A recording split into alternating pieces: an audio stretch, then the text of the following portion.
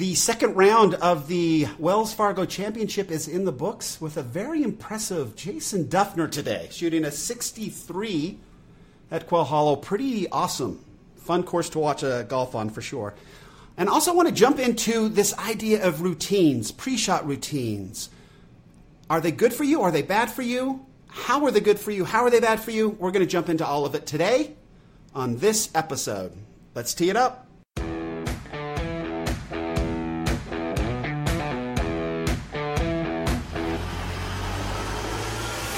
Welcome to Data Access Golf, your home for rapid golf improvement. And now, from the thin air of the Rocky Mountains, next on the number one tee, your host, Aaron Stewart. Hey everyone, welcome to another episode of Data Access Golf, the podcast. Grateful to have you here. Pretty good golf today, fun to watch. Really expected more out of Rory McIlroy, the 70, just the one under. He made it look so easy yesterday, but tough course.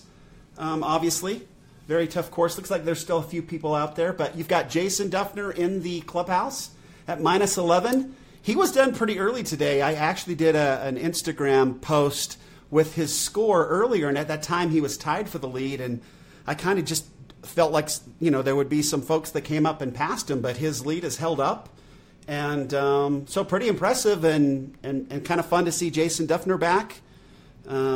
You never know with that what hat he's going to wear every day, right? So it's super interesting, really fun to see how he's going there. But Patrick Reed in the mix, Rory McIlroy in the mix, Pat Perez back after some injuries in the mix. So cool, kind of fun to see. Good tournament. It's going to be a great weekend. I wanted to discuss a little bit. I'm super pumped. I am actually leaving tomorrow and flying to San Francisco. And I will be down in Carmel with the Extraordinary Golf Mastery Group. We're kicking it off again this summer. I missed it last summer due to injury. So I'm so pumped to see all my friends again, to see Fred and Joe and everybody at Extraordinary Golf. We are going to have a great time and a great summer learning. And I'm excited for this podcast because previously when I went through these mastery programs, there was just so much learning and so much good going on. Just for me personally, and I would put it into emails, I put it in my journal, but I'm just going to share it all with you going through the summer, and it's going to be, I'm just going to kind of lay it out as to what I'm learning and why I'm doing it and where it's coming from. And so one of those things I wanted to talk about is this idea of routines, and many of you who have listened to this podcast for a while understand that I am a big geek when it comes to technology, when it comes to my doctorate is in organizations and management, and I've really sort of parlayed that into using technology to make companies and organizations more efficient. That's what I love to do, and that kind of transferred over and filtered into my golf game and making sure to utilize technology to make my golf game more efficient. And so I kind of became this sort of weird technology guru person in golf as well as in business. It's just kind of where my brain likes to hang out and what I like to geek out about. And I know that makes me a super boring person one-on-one, but I just love to think about automations. And for example, with this podcast, when I get done with this podcast, I'll produce it real fast, and I've got some automations that run to help me produce it. I just do it all by myself. And then I will upload it to the service. It's Anchor, is the service that hosts the podcast. Once it hits Anchor, it creates an RSS feed. Well, through that RSS feed, I have a whole bunch of automations going on. So it creates a YouTube video. It creates, it goes to a bunch of different platforms. It creates a blog post on our blog that kind of holds it there with the video. It actually gets uploaded to SoundCloud. So I do all these different automations to make my life easier. And that's the cool thing about automations is it makes your life easier. And that's the cool thing about computers is when we get... when we go into like an organization and we take a look at what they're doing, we will see really mundane, ordinary, stupid tasks, and we'll try to create some technology that takes that task away from humans and we automate it. That's just kind of what we do, where my career's been, what I like to think about. If I can use technology to make somebody's life easier, then I'm going to geek out about it and figure out a way to get that done. And so my partners and I, we've come up with a lot of really cool stuff that way for Fortune 100 companies. I've obviously used it in my golf life, and others of my partners have used it in other things that they do. And this idea then of automation, this idea of creating routines is really important as human beings, right? So I love routines. I have the same breakfast every morning. I have a very limited wardrobe, so I don't have to choose. I don't have a lot to choose from in my closet. I love it that way. I can dress in the dark because pretty much everything matches because it's so boring. And I eat the same lunch every single day unless I go out to meet a friend or whatever. But if I'm here in the office, I have the same lunch every single day, and I don't leave to have lunch. I just stay here. So I love routines. They make life so much easier. And I I know that we as humans can create routines that can become essentially automatic. And the way you do that is you create a series of steps. And if you follow those steps in exactly the same order, say 4 to 5 days in a row, it becomes essentially an automation. And you can then have a very, very simple life. And you don't have to worry about certain things. So I have a 29-step process in the morning.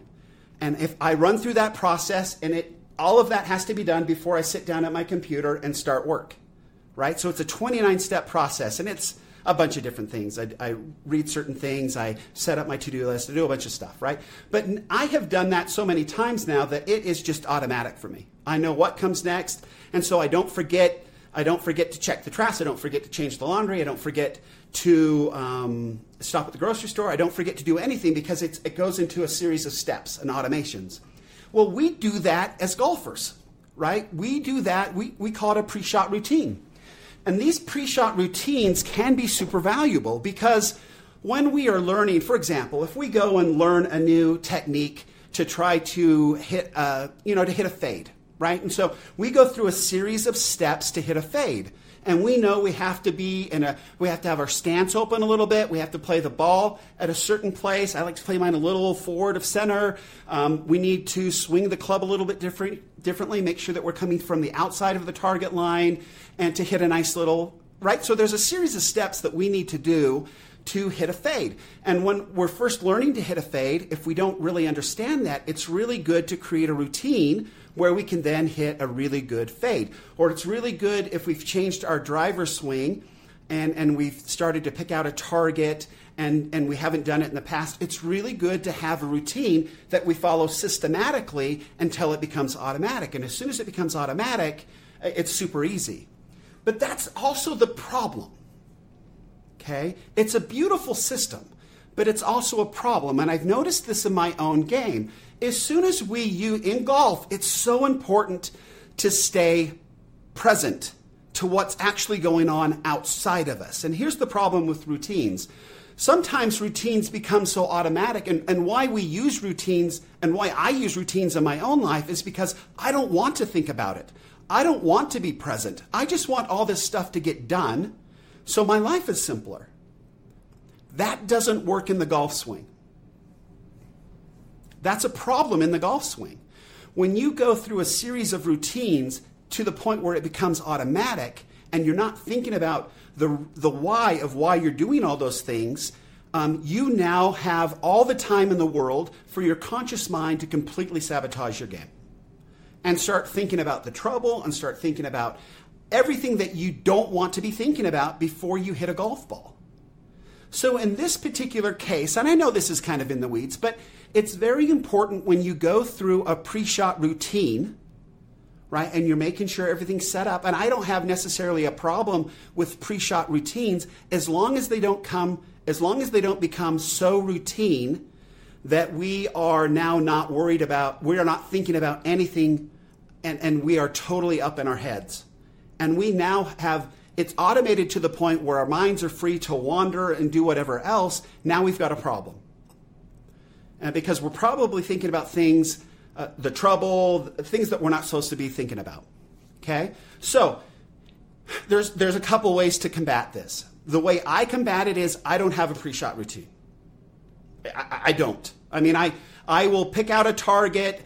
I will, and I don't do it exactly the same way every single time. I will pick out sometimes a blade of grass in front of the ball, a foot in front of the ball, sometimes something else. But I try to keep it as different as possible, as interesting as possible, so that I am never all caught up in my head. I'm always thinking about something outside myself. The target. And I don't always have the target as the focus while I'm swinging. I might be focused on my left shoulder. I might be focused on my back heel and feeling weight come into that heel and be so interested in something outside of myself that when I don't have a pre-shot routine, that becomes easier for me. When I have a pre-shot routine and I go through the routine, I can literally get set up and my mind could be thinking about work, it could be thinking about water on the left, it could be thinking about OB on the right, it could be thinking about a whole bunch of different things. But the problem is I'm up in my head. I'm thinking about stuff that doesn't help me. I'm now empowering the conscious mind can completely sabotage my golf game. And I don't want that. I want my conscious mind someplace else distracted so my subconscious self can play really amazing golf. So I can express myself from a very, very internal place and play my best golf, a natural place where I can express myself in the best way possible.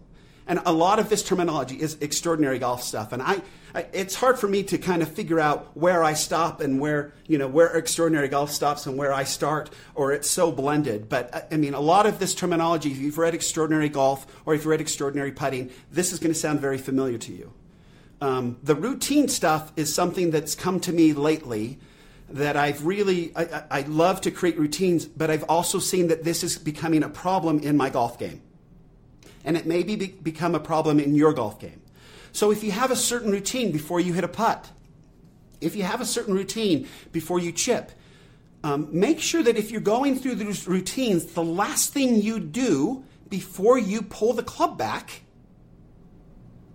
is get outside yourself. Think about something outside yourself. Do not allow that routine to allow your conscious mind to take over, if that makes sense. And I hope it does. If it doesn't, let me know. We can talk about it some more. But it's really just about making sure that we are focused on something outside of ourselves, something that's in the real world, the 3D world where the 3D people live, not in between our ears. In between our ears is the worst possible place to be when we're playing golf. And sometimes I think routines can get us there far too readily. So just keep an eye on that. Make sure that your routine is one of two things. Either don't have a pre-shot routine and be super interested in the stuff that you pick out to make your golf shot work. From the target back to everything, to where your weight is, everything. Make sure that it's interesting and you're staying outside yourself. Or two, if you do have a pre-shot routine that's really helping you learn something new, or you just really like your pre-shot routine, that's great. But make sure that the last thing you do when that pre-shot routine is over is something that gets you outside of yourself and focused more on what's going on outside. So consciously put your focus on your elbow or your knee or your target or the breeze on the back of your neck or the traffic noise like my son did out on I-15, whatever it is. Make sure that you go from that pre-shot routine to something that's outside yourself and don't get caught in between your ears and play really horrible golf because of it. Hopefully that helps. Hope you have a great weekend. I'm off tomorrow. I don't know when the next podcast will be. Hopefully maybe from a little motel room. I'll get some things out to you. We'll see how it goes. But I will be back. You've got like 3 days out in Carmel with Fred, Joe, Gary, and the gang. I don't know who else will be there. I'm totally pumped. I know Elliot, Kathy, all my good friends will be there. Hide, I can't wait to see everybody. And we are going to have a great time. And I will report back to you. And this is going to be a great summer of a lot of really wonderful learning. So enjoy the tournament. If you're getting out this weekend, enjoy the golf. And remember, better data always means better golf. And don't let routines screw you up. Thanks. Thanks for listening to Data Access Golf with Aaron Stewart. Check us out online at dataaccessgolf.com, and we'll see you on the next episode.